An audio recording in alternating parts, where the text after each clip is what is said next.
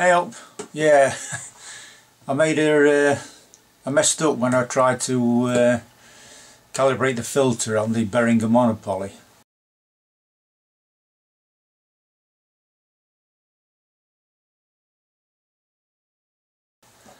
I'd seen a video online that if you lift the panel up at the back, there's a few tiny screws. You need a fine screwdriver and you can twist it. I don't know which way it is, well, since I did it. So I thought, oh, I'll have a go at that. So I did it. Oh, here's a picture of what it looks like.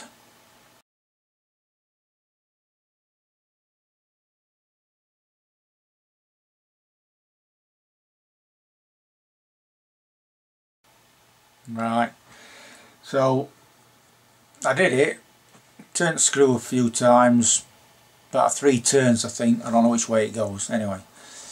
So and I tried it, oh that sounds different, I'll do it a bit more. So I did it again, and when I went back to play it, it would out of tune. I thought, what have I done here? So I had a look at the screws again, and I think I turned the calibration for the tuning on oscillator 1 VCO1.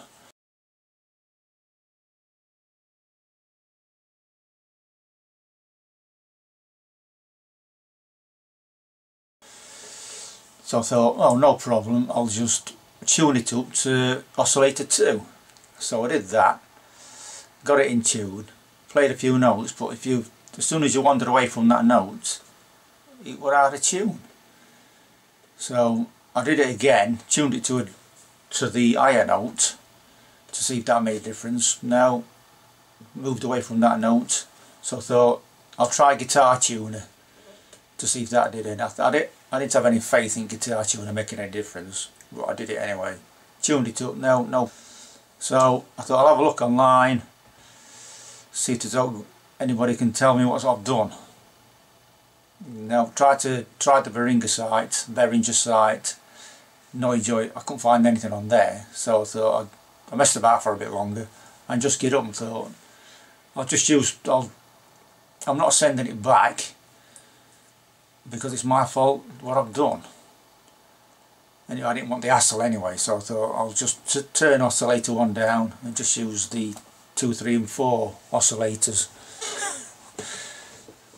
and just do it that way, and only have a 3 oscillator synth instead of 4. Anyhow, I did that for, I probably nearly a year, I bet. And then a couple of months back, I thought I'm going to have another go at this. So I went online again, I contacted somebody on one of Facebook, it's a Behringer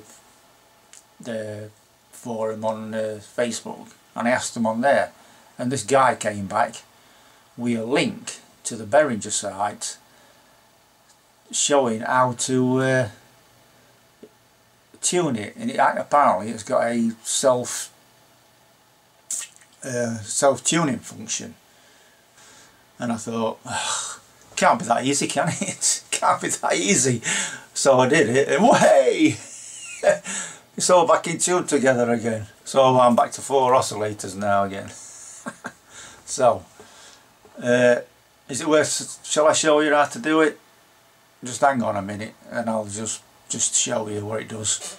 Right, so to do the automatic recalibration of the tuning, power it off, and when you turn it back on, hold the effects button down and you'll see the VCO lights go through a sequence. Right, so to calibrate the tuning, turn it off, and when you turn it on, hold the effects button down and you'll see the LEDs go through the sequence.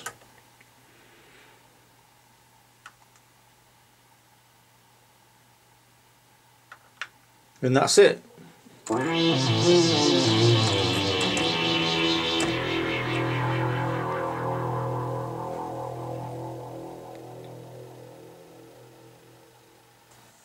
Right, that's it. I hope this video has been informative, and hope to see you next time.